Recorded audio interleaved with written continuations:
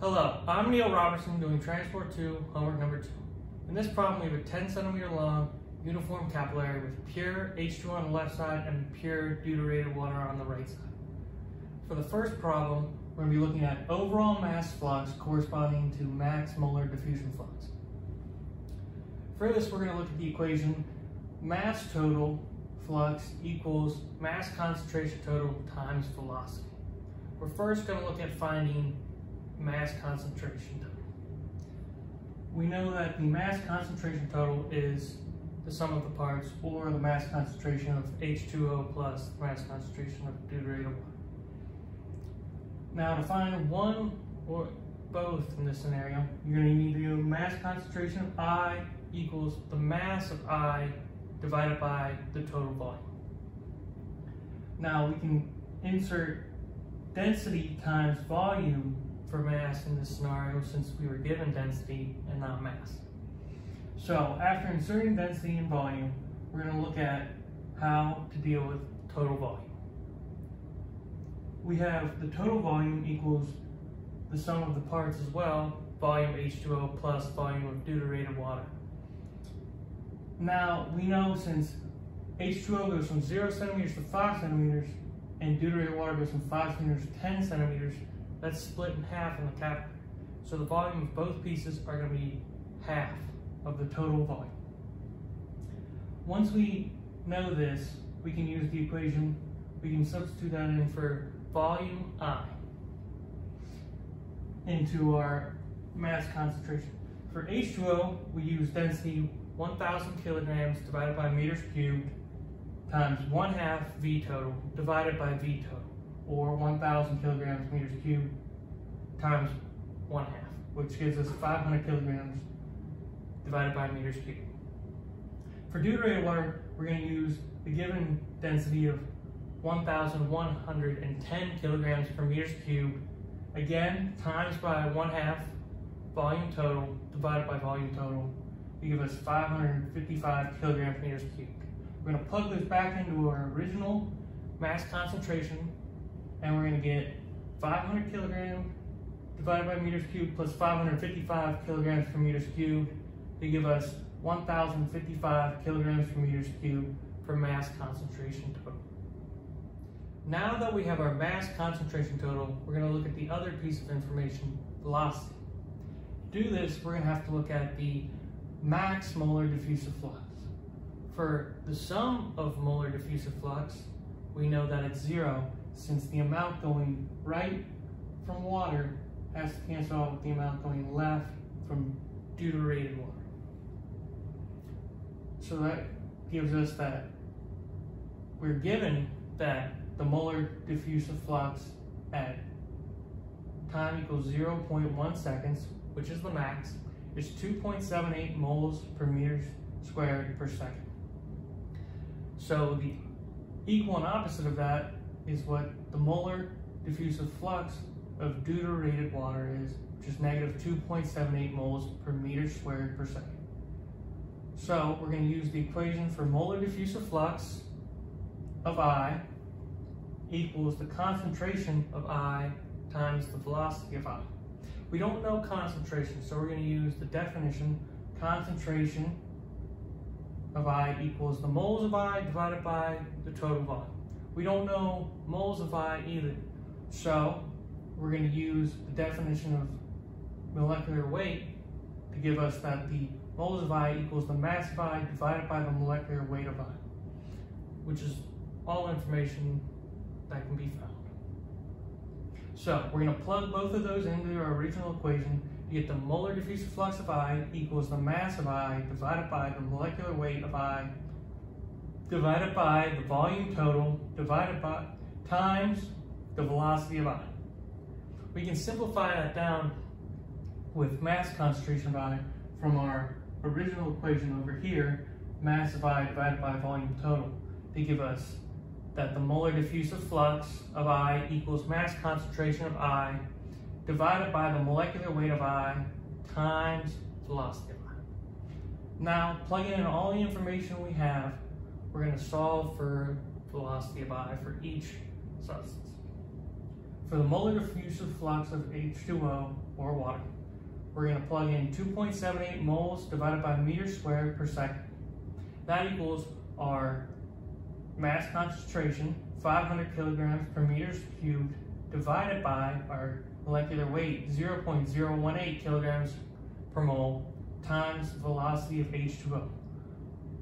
Plug that all in, we get velocity of H2O, water, equals 1.008 times 10 to the negative fourth meters per second. For the molar diffusive flux of deuterated water, we get negative 2.78 moles per meter squared per second equals 555 kilograms divided by meters cubed, which is our mass concentration, divided by 0.020 kilograms divided by moles, which is our density, times velocity of deuterated water. Plug that all in, we get the velocity of that equals negative 1.0008 times 10 to the negative fourth meters per second. After solving for each of the individual velocities, we're going to look at mass average velocity, which is by definition the sum of the parts, or the mass concentration times the velocity of each part, all over the mass concentration total. So in our case, we're going to have mass concentration of water times the velocity of water plus the mass concentration of deuterated water times the velocity of deuterated water, all over the mass concentration total. We have solved for all this information, so we're going to plug in from all our numbers from before to get 500 kilograms per meters cubed times 1.0008 times 10 to the negative fourth meters per second plus 555 kilograms per meters cubed times negative 1.0008 times 10 to the negative fourth meters per second, all over 1,055 kilograms per meters cubed, to give us the mass average velocity equals negative 5.271 times 10 to the negative 6 meters per second. Now that we have all the information required to solve our original equation, we're going to look at that again. We're going to input our mass concentration total and our velocity to find our total mass flux. So our total mass flux equals 1,055 kilograms per meters cubed, mass concentration total, times negative 5.271 times 10 to the negative 6 meters per second, which is our mass average velocity, to get a total mass flux equals negative 5.56 times 10 to the negative third kilograms per meter squared per second. And that's how we found the overall mass total flux corresponding to the maximum molar diffusion flux. For problem number 2, we're looking at the order of magnitude estimate for maximum driving force of diffusion at time equals 0.1 seconds. The driving force is equal to the derivative of x with respect to the derivative of z, which equals the sum of the mass of I times the molar diffusion flux of J minus the mass of J times the molar diffusion flux of I divided by the concentration times the Stefan-Maxwell diffusivity, Ij. Now we can input our numbers to get the mass of 1 times the molar diffusion flux of 1 minus the mass of 1 times the molar diffusive flux of 1 divided by the concentration of the Stefan-Maxwell diffusivity 1, which will equal 0 since the part on top equals 0 and 0 divided by anything is 0. And then we will add that to the mass of 1 times the molar diffusive flux of 2 minus the mass of 2 times the molar diffusive flux of 1 divided by the concentration times the Stefan-Maxwell diffusivity 1, 2. Now, from our problem before, we discussed how the sum of molar diffusive flux is 0. So in this case, we need to determine that J1 plus J2 equals the same as J2 equals minus J1. And we know, since this is a binary problem, that the mass of 1 plus the mass of 2 equals 1, or the mass of 2 equals 1 minus x1, which we'll use both to substitute in to get a new equation for the driving force, which is negative mass of 1 times the molar diffusive flux of 1 minus 1 minus x times the molar diffusive flux of 1 with mass of 1.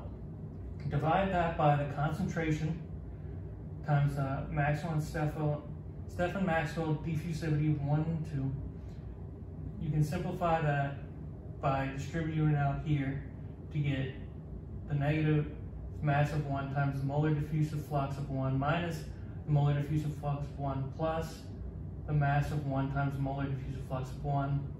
These two terms end up canceling out, so you just get negative molar diffusive flux of 1 on top, which we'll take over here. But for an ideal situation, which we have the Maxwell-Stefan diffusivity of Ij is equal to the driving force coefficient, or regular D in this case, of Ij. So we'll substitute that in. So you get the driving force equals negative molar diffusive flux of 1 divided by the concentration times the driving force coefficient of 1, 2. We're going to input our given number and other numbers into the equation. So we have the driving force equals negative 2.78 moles per meter squared per second, which is given, divided by 55,555 moles per liters, which is the concentration of water if you use 1,000 kilograms per meter cubed, times 10 to the minus 9th, which is the standard diffusivity coefficient for liquids, which gives you negative 5.004 times 10 to the 4th. So your estimate for magnitude would be driving force is approximately 10 to the 4th. For the third problem, we're going to be looking at sketches.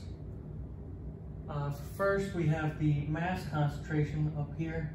We're going to see that you have your initial, where they're both, the water's on your left and your deuterated water is on your right, where the deuterated water is going to be a little bit higher because it has a higher mass, higher density than water, which is at 1,000, while deuterated was at 1,110 kilograms per meter cubed. And then at your 60-second mark, you're going to see that they're both mixing, that they're both trying to get to the other side, but still the major concentration is on the original side. And then finally, you're going to see them constant throughout the whole capillary, but there's more mass of the deuterated because it's got a higher density, higher mass throughout the capillary.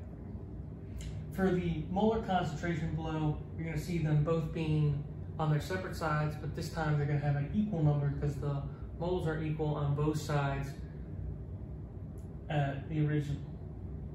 After that, you're going to see them mixing just like with the mass equally throughout the whole thing, but then yet again you have your original concentration sides more concentrated at this point. But at the final, you're going to see them both equally concentrated, constant throughout the whole capillary. Over here, you have your molar diffusion flux, and you're going to see that at 0.1 seconds that it's going to immediately go to 2.78 moles per meter squared per second for water, and the negative that, negative 2.78 moles per meter squared per second for deuterated water. But that's just happening right around the middle because the mixing is just starting. For the 60-second mark, you're going to see the same thing. However, now it's spread out. They're mixing more because 60 seconds has passed. So you're seeing this diffusion across more than just right at 5 centimeters, but still centered towards the middle. And at the final, you're going to see that the diffusion has finished, and so there's no diffusion, and it says both are set at constant zero throughout the whole capillary. For the total mass flux, above that, you're going to see the initial phase go right at the center down to negative 5.56 times 10 to the negative third, which we found. And after time passes, you're just going to see the same thing, but again, like with the diffusion flux, of the molar diffusion flux, you're going to see it expand out towards more of the capillary, since there's going to be more mass movement throughout the whole thing. And at the end, you're going to see that since everything is mixed out and everything is equaled out, that the total mass flux is going to be set to 0, just like with the molar diffusion flux.